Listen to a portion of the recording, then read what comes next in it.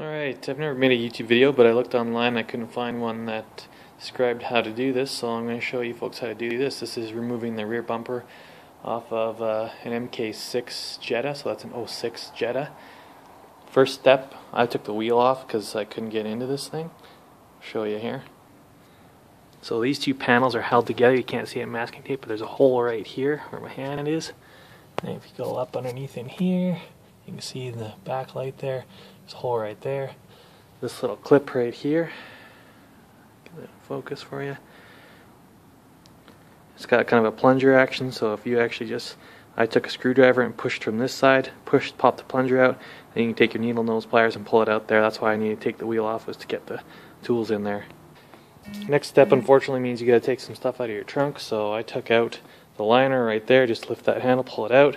Then you got to take this guy out, which goes right here on the back of your trunk lid. You'll see there are two little Torx head screws, one there, and then if you pull up from the bottom, from the side of the Torx heads there, you can actually pull these clips out, which go right on there. Right on there. You just pull those gently out and you shouldn't break them. Next, I just took a red bar and just slid it under here, separated this all so that I could take this liner out. And then as you go around the liner, you see back here, there's a little plug. Here, it's pretty dark, there's another plug. And then there's a couple that are threaded right here and right here. You just gotta look around for them. I'll show you what they look like. Alright, so on the back of the tailgate, that's what these are. Just a flathead screwdriver will take those out. You can spin them with your hand if your fingers are feeling fit. Then these are the little plugs I was talking about. If you just get something flat and wide underneath there, I use a red bar. You can just wiggle these out. Once you can get your fingers around, you can just pull them straight out. And then this is the third kind. See it spreads there. There's your diesel in the background.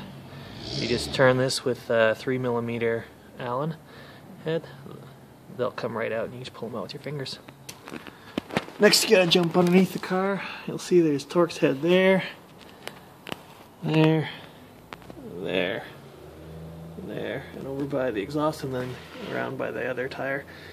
Take all those out. Just regular Torx. The bumper will kind of swing and be loose free like this. Next step is take the tail light out. Now this tail light is the reason why I had to remove this liner. You can actually just take the bulb out and replace the bulb. It's a little flap there, but there's going to be two screws around your tail, or two nuts around where the tail light goes through. You can see right there, they go right in there. You can get to those, but then there's also a Torx down here. That Torx goes into here, and there's a little clip in the bumper. I almost broke it off because I didn't know it was there. So that's a bigger Torx. And once you get that loosened off, just be careful not to loosen it off all the way, or you'll lose this little black plastic clip down in the car. And that just attaches right onto that guy. Then you can just take the whole bumper and it will slide this way. There, I actually have this removed in the other shots, but you can see this little black beauty here sits right there, and that just bolts on with some more Torx bolts. But those are the actual clips that the bumper clips into, so you can see how if you slide the bumper backwards, I kind of just bear hugged it and pulled. I got that whole side just popped right off for me, so you just gotta be careful.